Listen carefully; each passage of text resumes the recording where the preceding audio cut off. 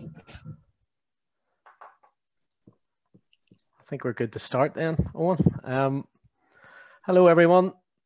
Thanks for joining. Thanks for joining. This is the second in our series of Mourne Memories, Places from the Past talks that are sponsored by Tullymore United Football Club and funded by the Heritage Lottery Fund. Tonight we've got Eoin Halpin, who's going to be covering the topic of fire, ice and people. Just before we get started and before I hand over to Eoin, a couple of housekeeping things. If anyone has any questions along the way, we're going to try and save them up to the end and have a question and answer session at the end. So if you want to, you can type your question into the chat window, or feel free to leave it to the end and you can unmute yourself and ask the question one-to-one with Eoin. Everybody's on mute, I think, at the minute. If anybody comes off mute, I may mute them just to make sure that there's no background noise. So just bear that in mind. Otherwise, I think we're good to go. And I'll hand over to Eoin to get us kicked off.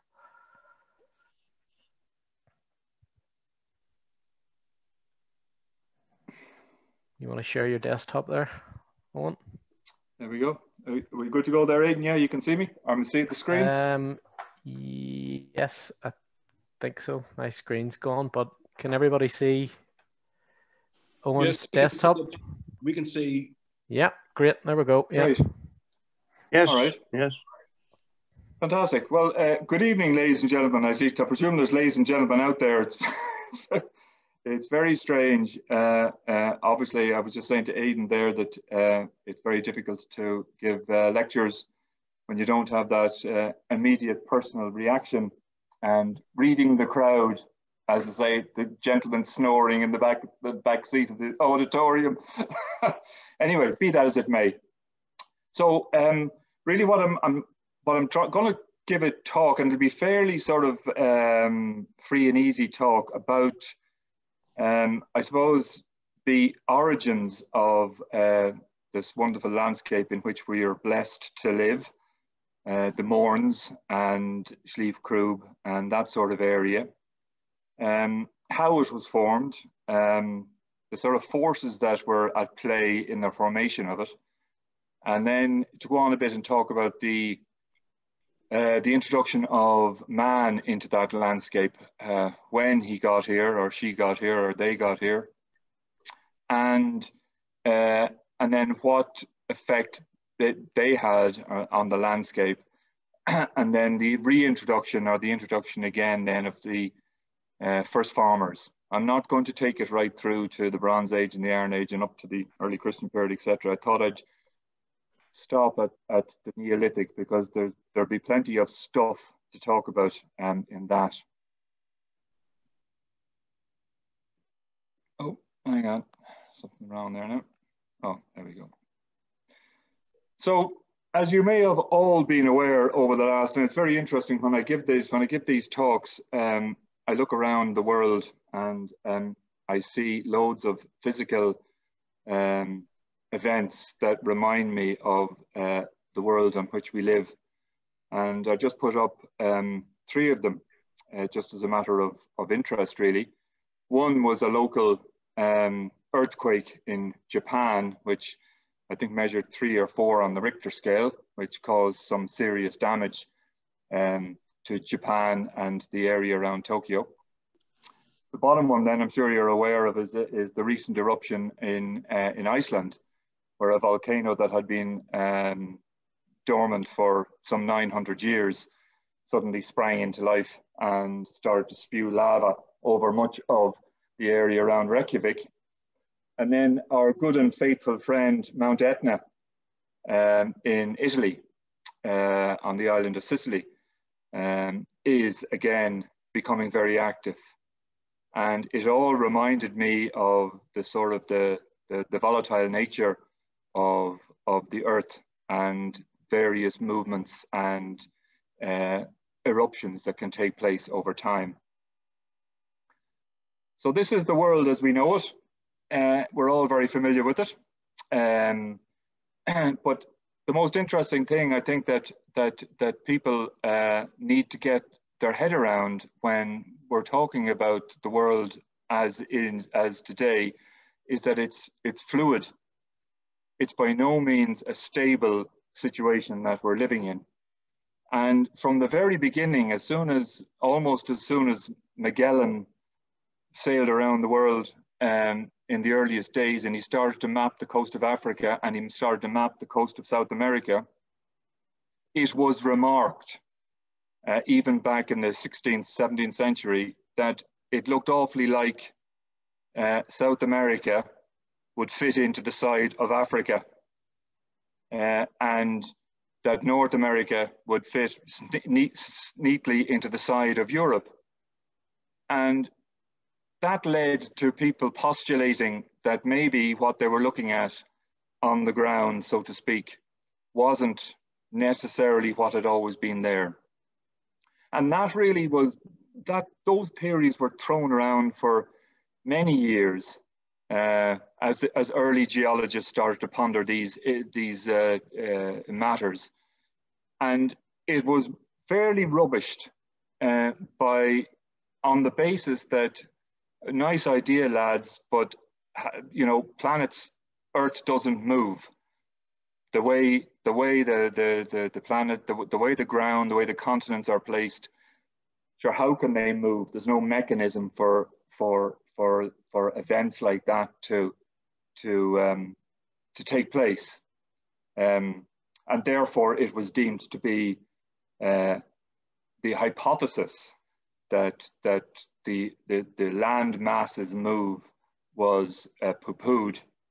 However, geology came sort of to the rescue, I suppose, and geologists working, oddly enough, in Scotland first, and then subsequently in Donegal in Ireland, they started to chart the geological features running from Donegal right through to the glens of Scotland, the Glen, the Lough Neagh glens and the Loch Ness in Scotland, and began to see a pattern of rocks, almost like a bar chart that you see in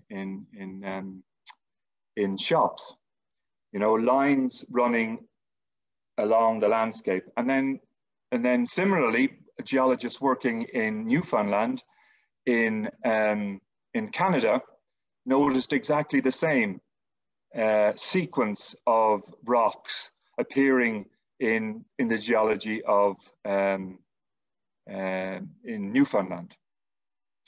Remarkably similar, so much so that they could match up the sequence in Newfoundland and they could match up the sequence in Scotland. And then some paleo ecologists working in West Africa came across quite unique fossils in the rocks in West Africa. And then at the same time, paleo ecologists working in Brazil, on the coast of Brazil, came across exactly the same type of fossils in the rocks in Brazil. And again, the sequence that they saw of the deposition of the rocks in Brazil were exactly the same as the deposition of the rocks in West Africa. It was impossible to ignore that level of parallelism between what was happening in Africa, what was happening in South America, and particularly the detail of the rocks information coming from Scotland and coming from Newfoundland. So work started on trying to figure out what the mechanisms might be that could form that. And oddly enough, in work that carried out primarily in laying down subsea cables, telegraph cables across the Atlantic, work on that discovered this, what they now call the Mid-Atlantic Ridge, which is a line effectively of mountains running right down the middle of the Atlantic between Europe on one side and America, and it runs right down, as you can see on my cursor now is running across. There's the Mid-Atlantic Ridge running down between America and Africa, and between Europe and America. And that ridge was discovered when they were doing oceanography along the sea floor. And they reckoned that this ridge was formed by lava spewing out under the sea. And that was a eureka moment for the study of what became known as plate tectonics, where suddenly they now had a mechanism. And down in the bottom left-hand corner of the slide, you can see hot magma wells up from the core, and it spews out sideways, going to the left and to the right, and it pushes the crust apart. And that is happening all the way down that mid-Atlantic ridge. It's happening all the way down all of those ridges that you can see. That's constant movement of land, of magma coming out of the Earth's core and pushing the land sideways. Indeed, such is the rate of that happening that we here in Ireland are moving apart from America by about 1 centimetre a year. And that's not the quickest. Australia is moving north at 3 times that speed. So all of these divisions that you can see running around the globe are all effectively what they're now calling plate tectonics. So each of the land masses are sitting on top of plates that are constantly shifting and moving. And these are the plates. These are the plates effectively that dot all over the world. So you have the massive Eurasian plate on which we sit. You have the North American plate. You have the South American plate, and you have the Australian plate and the African plate. There are smaller plates in between. But all those lines that you see running around all over the world, that's where the plates meet. So, and when I say meet, that's where they bump into one another. And I've highlighted the 3 spots that I talked about at the beginning of the talk. So we have Japan over here. Japan is sitting on the Eurasian plate, but it's getting bumped into by the major Pacific plate. And as that plate moves westwards and bumps into the Eurasian plate, it causes earthquakes. Up here in Reykjavik, in the top here, up by Iceland, this is where the ground is spewing out magma out of the soil or out of the ground. And every so often it hits the surface and creates a volcano. And that's why you're getting volcanoes in Iceland. And similarly, the African plate is moving north and hitting against the Eurasian plate, and it's causing stress. And that's the reason why Etna is spewing volcanoes at the moment. But also in red, I've dotted around various mountain ranges around the map. And so where the Indian plate is bumping against the Eurasian plate, the 2 plates meet, and at the edge it crumples and it creates mountains. And so we get mountain formation in the Himalayas, again, where the African plate bumps into the Eurasian plate. We get the Alps on one side and the Atlas Mountains on another. And down in South America, it's the same. You get the formation of the Andes, where one plate is bumping into another, and the Rockies are the same. So all around the world, we're getting this constant movement of plates moving back and forth, shifting their positions across the globe. And that led geologists to say, well, if this is what it looks like today, down here in the bottom left-hand corner, and we know these monuments, these plates are shifting, can we go backwards in time and try and figure out where these plates were in the past? And through a series of work on the stones and on rocks and on various formations of magnets and the subtle positions of rocks against north and true north, they've managed to figure out that 10 million years ago in the Cretaceous period, this is what the world looked like. And when the dinosaurs were running around in the Jurassic era, the middle on the left there, that's what the world looked like. That was what the landmass looked like. And then again, going back 45 million years ago, you have in the Silurian epoch, you have the accumulation of relatively small islands with large land masses at the base. And then 600 million years ago, every single bit of the ground was covered in a single what they call mega continent. And the thing about this is it's continuing. It's continuing on time and time and time. So in another, not that it'll worry anybody listen to this talk, but in another 10, 50 billion years ago, this won't be recognizable. The world will have shifted and moved on. And what has that got to do with us, you might ask? Well,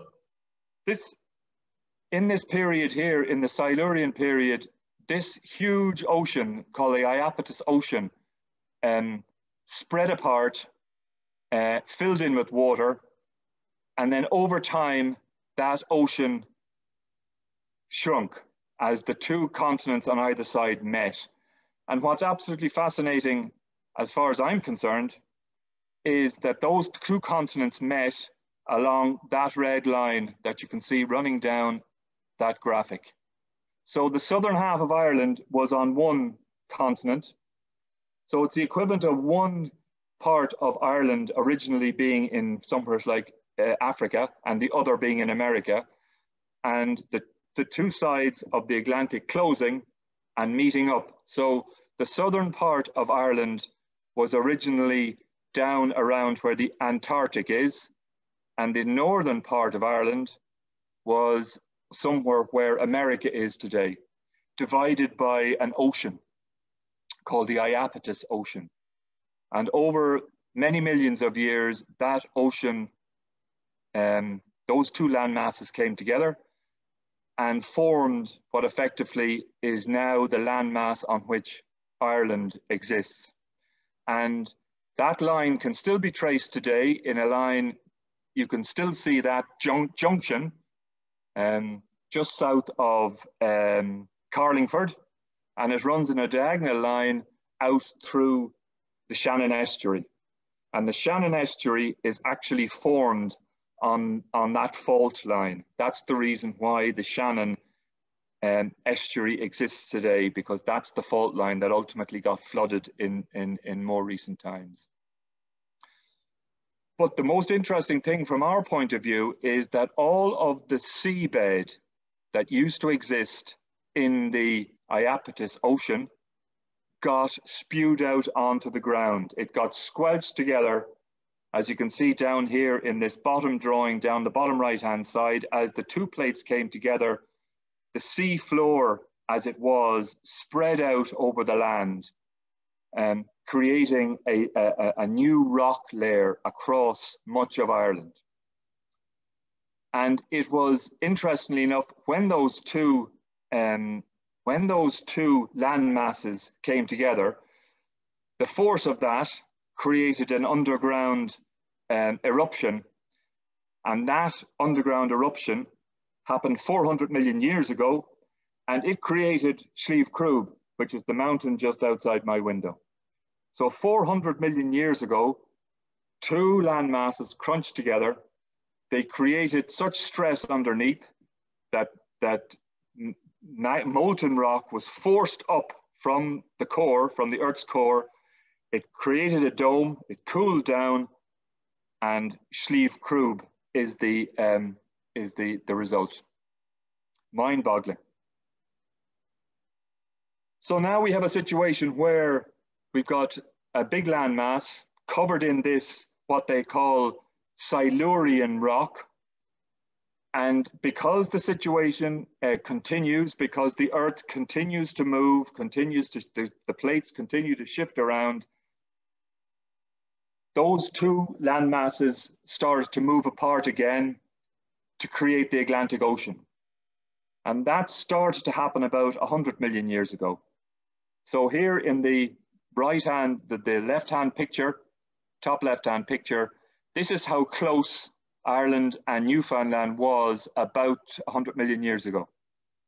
And that's where you can see the rocks that used to be or that currently are in Scotland and Northern Ireland.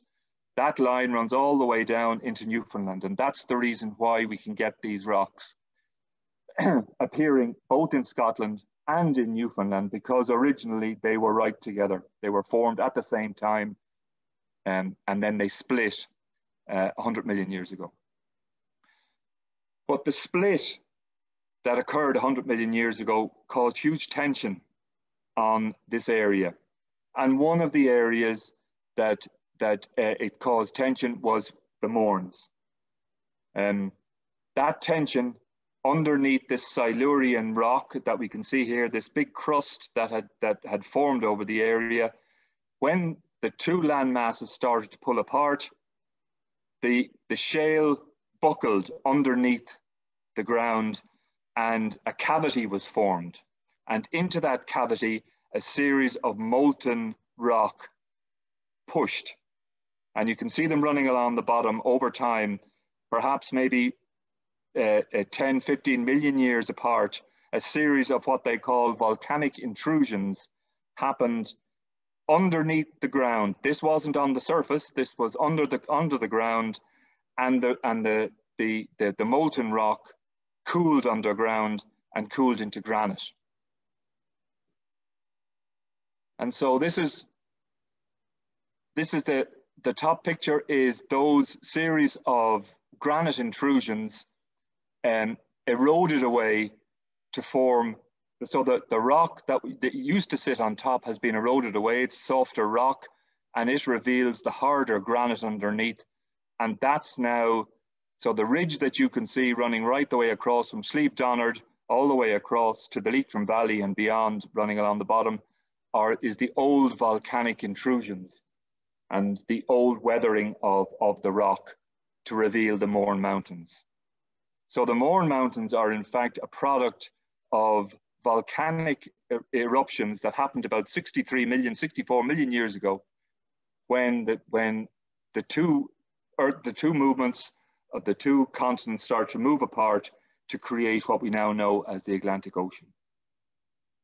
But that wasn't the end of the story, because ultimately what we see today is not only a product of geology, but also a product of ice. And we have in Ireland two major ice ages. One called the Munsterian, and it's named the Munsterian because it spread over the whole of Ireland, right down across Munster. And then the second one is a Midlandian. And both of those are very important from the point of view of the development of the Mournes and the current Mourne landscape. And up here, top left, this line is the line of the ice at its greatest extent, running all the way along out into the Atlantic Ocean, and all the way down around the bottom of Ireland, all the way across most of England. So that was all covered with ice, somewhere in the region of 1 kilometre thick. And then the second ice age, the Midlandian, it was the one that did most of the damage, so to speak, around the Mournes, causing massive amounts of erosion and deposition around the Mournes landscape. And so what we see today, particularly along the Annalong Valley and the Silent Valley and all the various valleys that now puncture the Mournes, are all a product of this last glaciation period, where massive amounts of glaciers formed in the high Mournes and pushed their way down, eroded these long, big valleys that we see today, these fantastically picturesque Annalong Valley, the Bloody Bridge Valley, and the Silent Valley. They were all created by this last glaciation some 10 to 13,000 years ago. But as the ice moved back, it created what they call so the weight of the ice sheets forced the land down just by the sheer weight of the quantity of ice that was sitting on top of it. And as the ice eroded or melted backwards, there was a massive release of pressure. A bit like if you can imagine putting your hand on a lump of timber floating in a bowl of water. You take your hand off and the log bounces back up again. That's exactly what happened with the land, albeit over time. And so we get these raised beaches running along the coast of County Down, particularly at Bloody Bridge, but these are a series of the raised beaches running along the road down to Kilkeel from Bloody Bridge. The road itself is sitting along what was the seashore at the end of the last ice age, but the land has bounced back up and a new seashore has been formed 10, 15 meters below. And that's happening all the way along the County Down coast. But that in itself has huge implications, because we tend to think of Ireland as an island, but in fact that's not the case, and it certainly wasn't the case in the past 10, 15,000 years. In fact, over there on the left-hand side, you can see a really nice graphic of the landscape as it would have been. The green, the lighter green, is what the landscape would have looked like around 10 to 15,000 years ago. Ireland and England were not islands. In fact, you could have happily walked from France through England and Ireland and out maybe 5 or 6 miles out beyond the current coast of Ireland at that stage. And this is as soon as the ice had melted and has retreated, because although the ice retreated from Ireland, it held a huge amount of water still as it melted further north. And so, as soon as the ice left, we had massive amounts of land around Ireland. In fact, as I say, Ireland and the UK and the Great Britain were not islands at all. But very quickly, sometime around 10,000 years ago, Ireland did become an island. And the channel between Ireland and the UK was created, the center photograph there, or the center picture there. And then 10,000 years, or certainly before the arrival of man into Ireland, Ireland was an island. And so where did the people come from? And how do they get here? If Ireland was an island 9 to 10,000 years ago, man didn't arrive onto Ireland, onto the island of Ireland, until about 8,000 years ago. There was quite clearly a continuous channel running all the way down the what we know as the Irish Sea, and so how did they get here?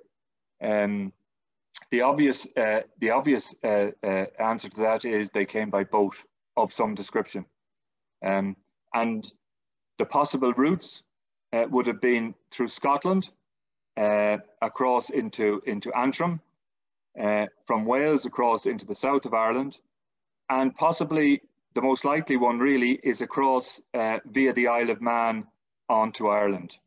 However, we must remember that at 8,000 years ago or 9,000 years ago, much of the bay, that bay around the Isle of Man, would have been probably relatively dry land, and it would have been a relatively small hop, skip and a jump from the edge of the Isle of Man across into Ireland.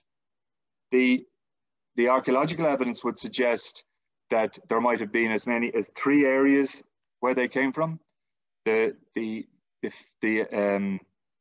flint assemblages, as you can see there on the left-hand side, the flint assemblages that we get in Ireland are similar to the flint assemblages in Scotland, in the Isle of Man, and in Wales. So there's a very good chance that they probably didn't come from one particular place, but they came from as many as 3. And so what evidence do we have around County Down for the arrival of man? Well, there are two main places. There was a numbers of flints have been found in Annalong. A small excavation was undertaken, a field walking excavation was undertaken down in Annalong, where a series of flints were found indicative of late Mesolithic material, and also in Dundrum, in Murlough, in the sandhills, some Mesolithic flints were found there. The main trouble with Mesolithic man or Mesolithic peoples were they were hunter-gatherers. They were relatively mobile, and they didn't leave huge footprints, so to speak, in the archaeological record. They tended to live in fairly flimsy circular huts, maybe 8 to 10 meters in diameter. The best example known from Ireland is up in County Londonderry, up in Derry, just outside Derry in Mount Sandal, or sorry, outside Coleraine, Mount Sandal, and you can see there the curving line of post holes, creating a circular, relatively tempered, relatively flimsy structure, inside which would have been a hearth for cooking. But the other interesting thing about the fact that Ireland was an island prior to the arrival of man was that it was fairly poor in large animals with which early man could have eaten. And so you can see from these two tables, I won't go into them in any detail, but you can readily see that in large mammals, were land mammals, shall I say, and fish were by far the greatest. And fish was one of the major food sources. But of the large mammals, pig was by far the greatest. And that's probably because they now reckon that the earliest animals like the pigs and stuff were actually brought in by Mesolithic man onto Ireland. The larger animals didn't make it themselves. So in England you would have had the big deers, the ox, those sort of animals. They never made it as far as Ireland, and so they were limited. Probably Mesolithic peoples brought over pigs with them as they travelled from Britain across to Ireland. And though this is sort of a representation, a drawing of Mesolithic, a possible Mesolithic settlement, you can see again the flimsy huts that they would have used. They would have been, these are the sort of boats, fishing, but very much temporary, very much seasonal, moving with the resources. But the most interesting thing, I suppose, is that they reckon that the population of Ireland at that stage wouldn't have been many more than about 3,000 people. So the fact that A, there was very few people living on the island, and B, they lived in very temporary structures, very flimsy structures, means that their archaeological record, the archaeological footprint, isn't particularly strong. But one of the major events that took place happened around 4000 BC, about 6,000 years ago. And that was the introduction of the Neolithic into Ireland. And the Neolithic was absolutely fundamentally huge as far as Ireland and the way of life. It brought changes in diet because it heralded the start of agriculture. And you can see this graphic showing the movement of agriculture across Europe, starting around 9,500 years, and then moving across and getting to Ireland about 6,000. So that's 4000 BC. So bringing agriculture with it. They also changed in the houses. They were sedentary. They brought agriculture that were sedentary. The material culture was different. They brought pots, a different type of stone assemblage as well. But perhaps the most important, because it's the best represented in the Irish archaeological record, is the burial practices. And really, we're only for the purpose of this lecture, we're only interested in the top three here: the portal tombs, the court tombs, and the passage tombs. And you can see that the portal tombs and the court tombs, around 3,500 BC up to around 2829, that was the sort of period in which the Neolithic took place. And these are the monuments that are best represented in the Mourne landscape. And so you can see there are the various stone monuments that we have, chamber tombs, portal tombs, court tombs, etc. But as you well know, or some of you may well know, we have a fair smattering of these monuments scattered all around the Mournes, around the fringes of the Mournes, particularly down the south end, down around Rostrevor and around Kilkeel and Greencastle, but also up around ourselves up here, Wateresk and around Goward, etc. So around the fringes of the Mournes. You may ask, and I'm anticipating a question, was there anybody physically living within the Mournes? In other words, were they living in around the Mournes and up the valleys? The answer to that is possibly yes. However, with the introduction or the development of peat over many of the valleys in the Bronze Age and later, evidence for all of that material may in fact be buried under peat, a bit like the Cage of Fields in the west of Ireland, where you have entire field systems buried under bogs. It's entirely possible that underneath some or many parts of the interior of the Mournes, which are now peat covered, may actually have evidence for archaeology. And so these are the fantastically well preserved monuments, the portal tombs or portal dolmens that we have around the Mournes. Very nice Leganeni dolmen up by me, up here in Slieve Crew, but you have Slideryford down there, close to Dundrum, and then the Rostrevor monument and the Goward dolmen. Fantastic monuments, but probably monuments that were as impressive today as they were back when they were built. In other words, I don't think they were ever covered in a cairn. I think they were probably as impressive as they are. They were built to be impressive. Cremation was the order of the day by and large. So the cremated remains were buried within the chamber underneath the capstone. And it's entirely possible that either the chamber was regularly cleaned out, or that only particular parts of a representative selection of the population was buried in these monuments. The other ones that we have around are the court tombs, so named because of the curving facade on either end. And we have a fantastic example at Audleystown, where we have a dual court cairn, which is one at either end. But these monuments were covered in a cairn. They were quite different in terms of a dark passage into which the bodies and the various parts of the bodies were laid. The idea of going into a dark space to deposit your dead smacks, to me anyway, of a different set of beliefs than the more open portal tombs.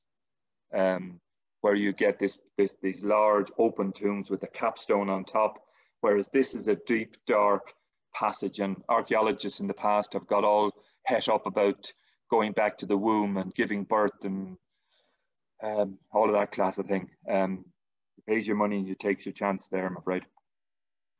But perhaps one of the largest monument, and although quite denuded now, is the one that's actually on top of Slieve Donard itself, smack bang on the highest point of the Mournes. The great cairn up on top of Slieve Donard. I have to say that I was the first time I went up there, I mistakenly thought that the great cairn was the big pile of rocks on top of the mountain. Until I did a bit of research and suddenly realized that the the actual cairn itself, the great cairn, the big pile of stones, is just this little small pile of stones that you can see that I'm showing you there with the cursor. But the actual monument itself is this substantial cairn running to about 20 to 25 meters in diameter. And you can still vaguely see it even when I take away the dotted circle. You can see the edge running around here, the edge of the cairn running around here, the edge of the cairn running around here, all the way around here. And a very substantial monument it had been until, of course, A, the Mourne wall was built, and B, the trigonometry point. Well, the trigonometry point came first, and then the Mourne wall was built. But this is a graphic showing what the cairn would look like in the 19th century. And I'm fairly convinced that the well that they talk about is probably a collapsed chamber, and that the seat that they talk about in the descriptions is probably part of a lintel of the passage.